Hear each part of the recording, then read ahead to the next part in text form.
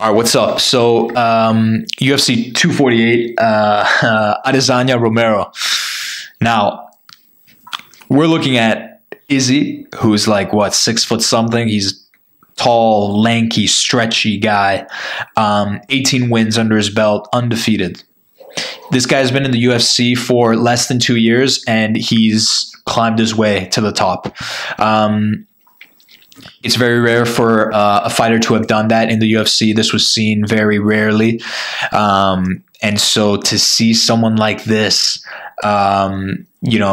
just stemming from Nigeria, coming in and like proving his worth and showing just how much determination and dedication can bring back to you is just extremely inspiring for me. The moments that began to sort of ignite his career, I think, was his first fight against Derek Brunson. This fight took place in November 4th, 2018. And basically, Adesanya was at the time only a few months into the UFC, and so he was absolutely the underdog. Before the fight came up, all the commentators like Joe Rogan, Michael Bisping, etc., they were saying how Adesanya is a good fighter, but hey, you got Derek Brunson, who's got a lot more experience under his belt. Like, he's a true veteran. He'll smoke him, etc. A lot of podcasts also in the YouTube community that were analyzing this fight and predicting this fight were basically saying similar things on how, Adesanya, it'd be so epic if he won this fight against Brunson, but I really don't think it's going to work. And then boom, Adesanya delivers, knocks out Brunson, surprises him absolutely, knocks him on his ass basically. And then after that, Adesanya goes on to face Kevin Gastelum. And if I remember correctly, I remember Gastelum, his fight with Dustin Poirier. That's why I remember Gastelum, but he's an absolute animal. He's a tough guy. And I think he had even more experience than Derek Brunson. And so when Adesanya took him on, they were like, yeah, I mean, Derek Brunson was a good fighter, but he's not as good as Gastelum. Adesanya, boom, left hook, completely smokes him, completely left him on his ass again. And he took the W again against Gastelum. So what happens next is Robert Whittaker comes up, and Robert Whittaker at the time was the champion. Okay, he had defeated Yoel Romero in a fight that went the distance. Now there were times where Romero was dropped. There were times where Whittaker was dropped, but at the same time, it was a really, really close decision by the judges. A lot of people thought Romero had it in the bag. Whittaker won. And so Whittaker was basically at the top of the world back then. And so Adesanya stepped up to the plate against Robert Whittaker. I am a big fan of Robert Whittaker. And I remember as soon as this fight came about, I didn't really know who Adesanya was. I knew it's undefeated. I think he was 10-0 at the time. He was a great fighter, etc. But I'm he's got to get defeated at some point, and who better than Robert Whittaker? He's just an absolute animal, and I just love him as a dude. Outside, he's got a family. He's got his head in the right place. He's just a really good human being, and that's what makes me respect him even more. And so going into this fight against Adesanya, I was all for Whittaker. I was like, yo, I hope Whittaker does this. And as I was watching the fight, you have Whittaker, who was just storming in, right? He was trying to go for that raw dog, just boom, boom, boom, going in, swerving, just locking in.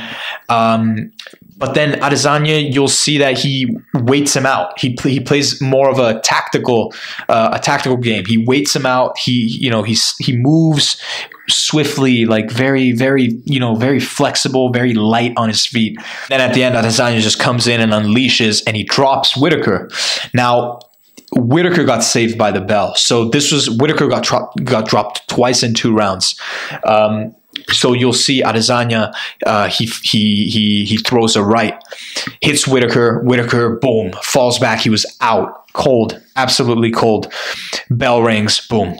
And so that was the moment where I was watching the fight and I was like, yo, like when a fighter gets knocked out like that, where you fall back on your head, like you just fall like a sack of potatoes, like your head hits the canvas and it bounces back up, chances are you're not going to get back to that fighter instinct and win the match. Like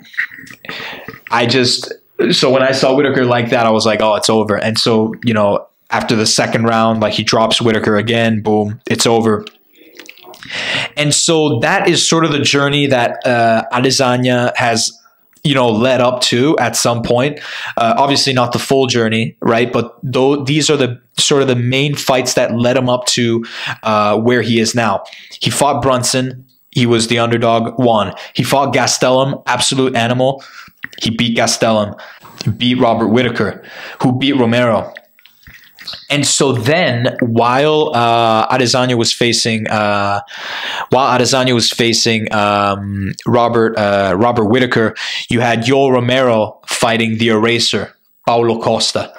And so, if you look at Paulo Costa, he's a 28-year-old, and like out of anyone in the UFC roster, I've not seen anyone as big as him, other than maybe Brock Lesnar in his prime, or over him if we want to include steroids as well. But like Paulo Costa is an absolute machine. You know, he's called the Eraser, you know, like meaning like he erases you, like he punches you and you're gone. Like, you know, you're gone. And so they fought, and I think this was an amazing fight, like one of the greatest fights I've seen. Just complete unleashing, like two absolute like warriors, just right, left, kicks. They ended the match, the fight. It went the distance, and you know, everyone thought Romero had won, but they gave the victory to Paulo Costa. Paulo Costa, 28 years old, you know, he was declared, you know, victor. He was declared victorious. And so this happened before the Adesanya-Whitaker fight. So after Adesanya knocked out Whitaker, you see Adesanya climbing the cage and just flipping off Paulo Costa, saying like, you're next, like I'm gonna come for you. So the question is now, why isn't Adesanya fighting the Eraser, Paulo Costa? Now, what happened was that after the fight against Romero, Paulo Costa started ducking. Like, I'm not gonna, like, no one has the evidence because, you know, doctors said that he had a bicep injury, like a bicep tear that would have to keep him out for months. But as a UFC fan, like, we've seen this happen for, you know, a lot of times where fighters just pull out because of, you know, an injury they presumed to have, like, oh, like Aldo ducked the McGregor fight because of a bruised foot, you know, and then they had to postpone the actual fight, and then McGregor knocked him out in 12 seconds. But, you know, that's besides the point. So, you know, it was supposed to be Paulo Costa in this position. And so what Adesanya now, he was left with no one to fight. And so what does Adesanya do? Adesanya, he thinks and he's like, yo, who is the baddest motherfucker that I can find and I can take on? Yoel Romero is the name that comes up to his mind. He's like, I want to fight Yoel Romero. This guy's the baddest man. And so as soon as he challenged, like he asked for the fight, which is why Joe Rogan was like, yo, like that's why I respect this guy so much, because he asked that fight. Like, do you realize like who you're wanting to fight? Like, there's people that will do anything not to get in the ring with that animal, Yoel Romero. Like, he's 42 years old. Like his you know, he comes from a line of Cuban boxers. He's an Olympic wrestling champion. Like, he's got the DNA of an absolute tank. Like, why would you get in a ring with Yoel Romero? No one knows but Adesanya himself. He's like, I want to make sure that I can put this guy away. No one's ever done it before. Like, no one's ever knocked out Yoel Romero. No one's ever knocked him out. And so Adesanya is like, yo, like, I want to be the first guy to shut this man up, because if I can beat Yoel Romero, like, I'm officially the greatest, which is true. And so this is where we're at now. We have Yoel Romero, who's an absolute veteran. He he shadow boxes with 20-pound dumbbells. Like, he's just, oh my, like, if you just look at some of his like training things on YouTube, Yoel Romero training, Yoel Romero sparring, like, you'll see him and you're like, what even are you? And he's 42 years old. And obviously now both fighters did the whole like they did the media, they did the thing, the press conference kind of where you had the dance off between the two. I did a video on that as well. And so now like this is it. 5 days until the fight happens, and it's gonna be absolutely insane. I made this video to sort of give a background for the people that don't watch UFC,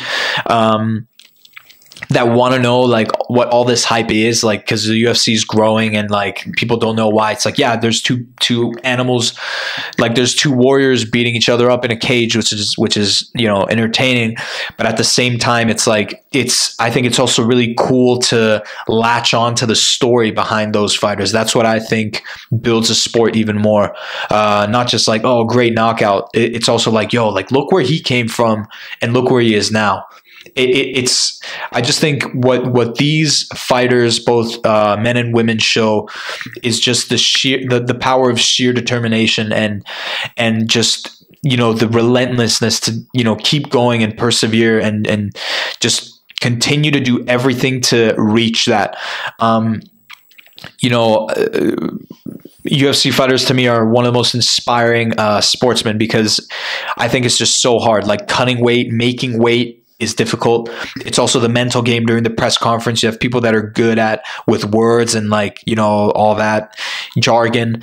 And then you have fight day itself, where you have, thousands of fans watching, chanting your name, thousands of fans booing you.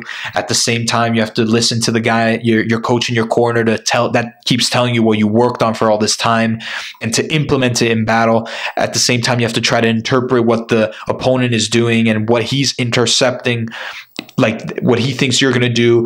It's just such a complicated sport in all levels, which is why it makes it so good. In the next video, I'll be talking about my predictions as to how these fights will go. It's like, yeah, okay, you gave us the background, but like who's going to win? Who's going to get knocked out?